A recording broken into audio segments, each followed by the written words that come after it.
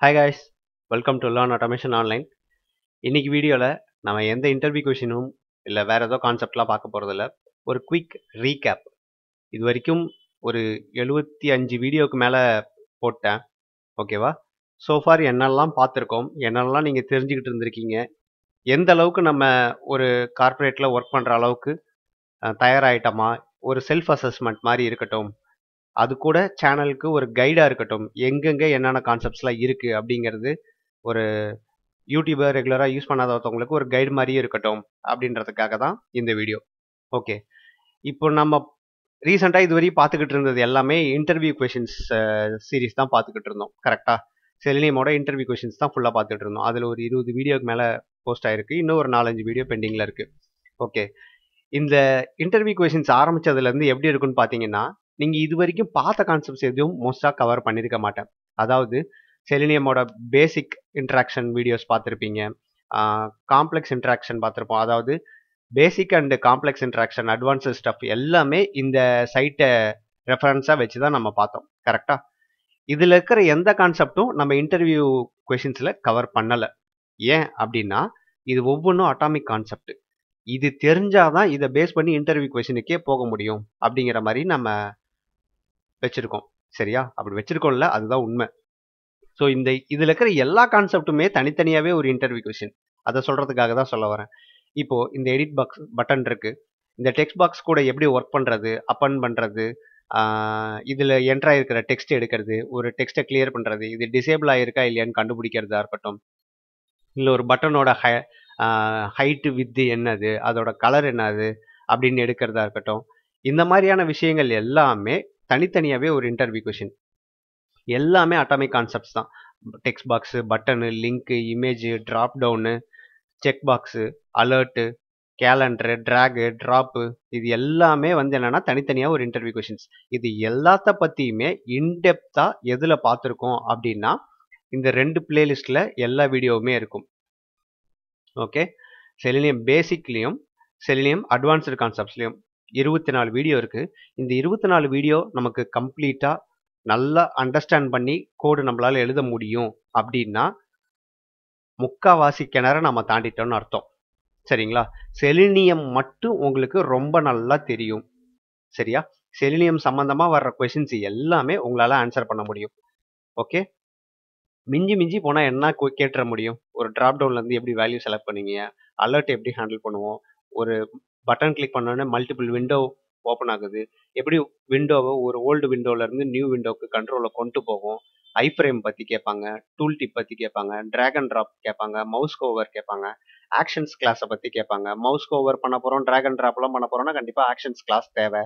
Text box கூட work பண்ணுறதோ இல்லை செக் பாக்ஸ் இருக்கிற எல்லா செக் பாக்ஸையும் செலக்ட் பண்ணுங்கள், இருக்கிற எல்லா லிங்க்கையும் மொத்தமாக எடுத்து பிரிண்ட் பண்ணுங்க அப்படின்றதோ, இல்லை டேபிள் டைனமிக் டேபிள்லேருந்து தான் அதிகமாக கொஸ்டின் கேட்பாங்க. டைனமிக் டேபிள் அப்படின்னு சொல்லி வரும்போதே எக்ஸ்பாத்து ஒரு தவிர்க்க முடியாத விஷயமா போயிடுது. ஸோ அதுக்கு எக்ஸ்பாத்துக்குன்னே நமக்கு 2 வீடியோ கம்ப்ளீட்டாக போட்டிருக்கோம். இது தெரிஞ்சதுனாவே போதும், எக்ஸ்பாத்தில் என்ன மாதிரி கொஸ்டின் கேட்டாலும் இல்லை என்ன மாதிரி ஒரு எலமெண்ட்டை கொடுத்துட்டு இதுக்கு லொக்கேட்டார் எழுதுங்கன்னு சொன்னாலும் நம்மளால் ஐடென்டிஃபை பண்ணி எழுத முடியும். ஸோ நம்ம இது வரைக்கும் இருக்கிற பிளேலிஸ்ட் எல்லாமே பார்த்தீங்கன்னா interview ஃபோக்கஸ்ட்லேயும் plus day to day ஒர்க்கில் ஒரு இண்டஸ்ட்ரிக்கு என்னென்னலாம் தேவைப்படுமோ அது எல்லாம் தான் அந்த ஆர்டரில் தான் போயிருக்கும். அடுத்து இன்டர்வியூவில் கேட்குற ஒரு கேள்வி என்னவா இருக்குன்னா, உங்கள் ஃப்ரேம் ஒர்க்கை பற்றி எக்ஸ்பிளைன் பண்ணுங்கள். இதுதான் ஃபஸ்ட்டு கேள்வியாக இருக்கும். சொல்லப்போனால் செல்ஃப் இன்ட்ரோவுக்கு அடுத்தது உங்கள் ப்ராஜெக்ட் எக்ஸ்பிளைன் பண்ணுங்கள், என்ன மாதிரி ஃப்ரேம் ஒர்க்ஸை யூஸ் பண்ணியிருக்கீங்க. இதுதான் ஃபஸ்ட்டு கொஷின் உங்களோட செல்ஃப் இன்ட்ரோ இருக்கும். அது கொஷினே கிடையாது. உங்கள் ப்ராஜெக்ட் ஸ்ட்ரக்சர் எக்ஸ்பிளைன் பண்ணுங்கள் அப்படின்னு சொல்லும்போதே ஃப்ரேம் ஒர்க்குன்ற கான்செப்ட் வந்துடும். ஸோ உங்கள் ப்ராஜெக்ட் ஸ்ட்ரக்சர் எக்ஸ்பிளைன் பண்ணுறப்போ எப்படி எக்ஸ்பிளைன் பண்ணுவீங்க அப்படின்னா, உங்களுக்கு ஏதாவது ஒரு ஃப்ரேம் ஒர்க் நல்லா தெரிஞ்சிருந்தா தான் உங்களோட ப்ராஜெக்ட் ஸ்ட்ரக்சரை நீங்கள் சொல்ல முடியும். நம்ம ஒரு ப்ராஜெக்ட் இண்டஸ்ட்ரிக்குள்ளே எப்படி இருக்கும் அப்படின்றத தெரிஞ்சுக்கணுன்னா இந்த வீடியோ நீங்கள் பார்க்கலாம். லைவ் ப்ராஜெக்ட், இண்டஸ்ட்ரி ஸ்டாண்டர்ட் ப்ராஜெக்ட்னு சொல்லிட்டு ஒரு வீடியோ போட்டிருப்பேன். ஸோ அதை பார்க்கலாம்.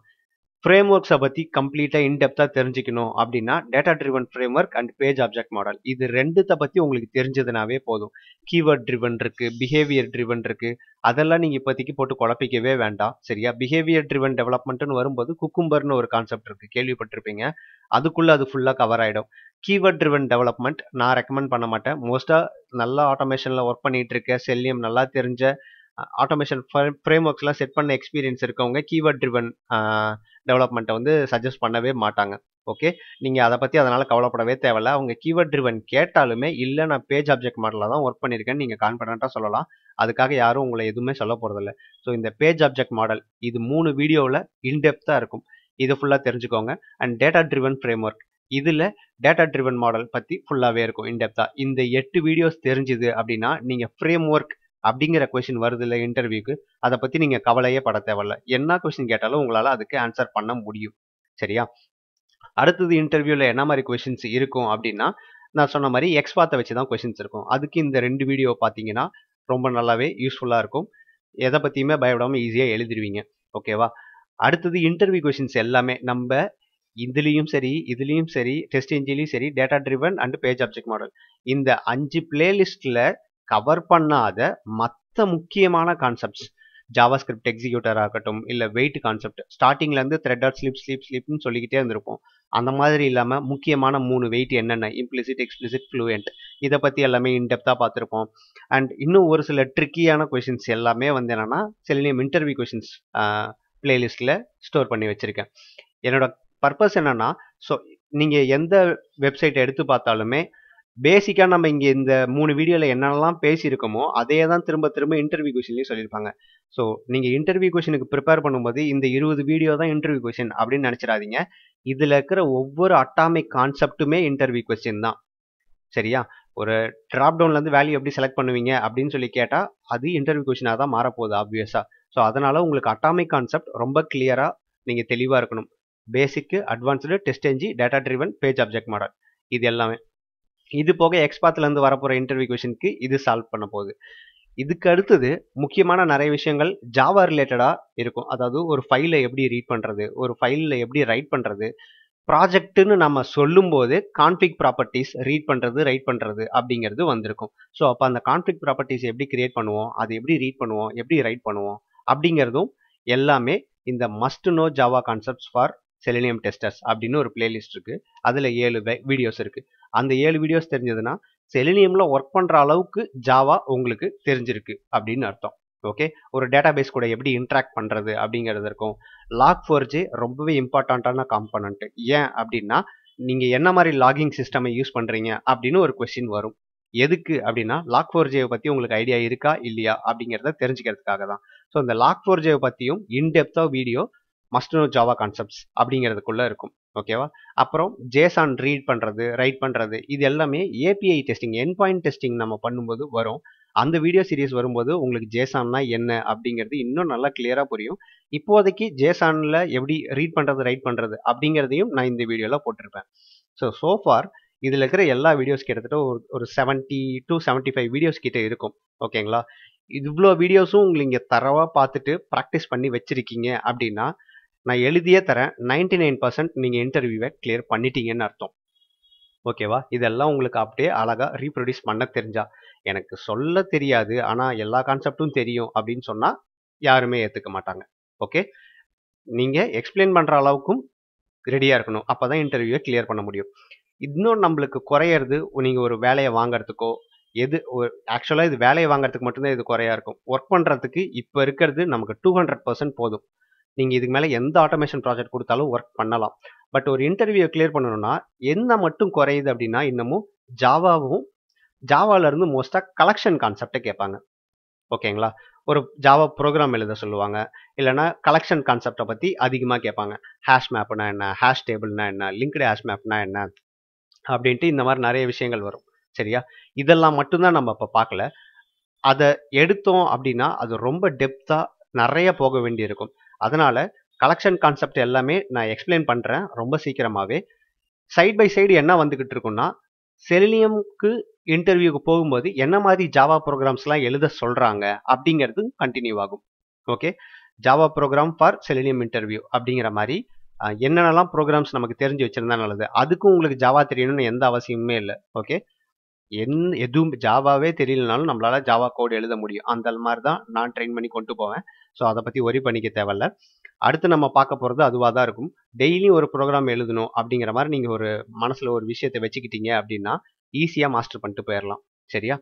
இது எல்லாத்தையும் முடிப்போம். இது எல்லாம் முடியும் போது நீங்கள் அப்படியே இன்டர்வியூஸும் அட்டன் பண்ண ஆரம்பிச்சிருங்க. இது எல்லாத்தையுமே பார்த்துட்டீங்க அப்படின்னா ரெகுலராக இன்டர்வியூஸ்க்கு அப்ளை பண்ணுங்கள், அட்டன் பண்ண ஆரம்பிங்க. இல்லை உங்கள் ப்ராஜெக்டில் நீங்களே ஆட்டோமேஷன் எடுத்து பண்ண ஆரம்பிங்க. You can feel the difference, எந்த அளவுக்கு நம்ம சேஞ்ச் ஆகிருக்கோம் அப்படிங்கிறது. இது போக வேறு ஏதோ கான்செப்ட்ஸ் நான் எடுக்கணும்னாலோ நம்ம அடுத்து என்னென்னலாம் பார்க்க போகிறோம்னா GitHub பார்க்க போகிறோம், ரொம்பவே முக்கியமான விஷயம். மேவன் பற்றி பார்ப்போம். அண்டு ஃபிட்னஸ்ன்ற அக்செப்டன்ஸ் டெஸ்டிங் ஃப்ரேம்வொர்க் பற்றி பார்ப்போம். இங்கே நீங்கள் பார்த்தீங்கன்னா கவர் ஃபோட்டோவில் இருக்கிற எல்லாத்த பற்றியுமே பார்ப்போம். செலினியம் பார்த்துட்டோம், GitHub பார்ப்போம், இது ஏபிஎம். ஜாவா பார்த்துக்கிட்டு இருக்கோம், அதையும் பார்ப்போம். ஜென்கின்ஸை பற்றி பார்ப்போம், இது குக்கும்பர். இது கேட்லான் ஸ்டுடியோன்னு சொல்லிட்டு புதுசாக ஒன்று வந்திருக்கு. அண்ட் போஸ்ட்மேன் பற்றி பார்ப்போம், ஏபிஐ டெஸ்டிங் யூஸ் ஆகும். ஃபைனலாக பைத்தானை வச்சு எப்படி செலினியம்க்கு கோடு எழுதுறது அப்படிங்கிறதையும் பார்க்கலாம். இது போக இன்னும் நிறைய கான்செப்ட்ஸும் போடணுன்ற ஐடியாவில் தான் இருக்கேன். என்னால் முடிஞ்ச வரைக்கும் டெய்லி ஒரு வீடியோ போட்டுட்டு தான் இருக்கேன். பட் ஐ வில் இன்னும் இதை ஸ்பீட் பண்ணுவேன். சரிங்களா? வேறு ஏதாவது கான்செப்ட்ஸ் உங்களுக்கு தேவைன்னாலும் அதையும் மறக்காமல் கமெண்ட்டில் கேளுங்க. Cheers and all the very best for your bright future. Thanks.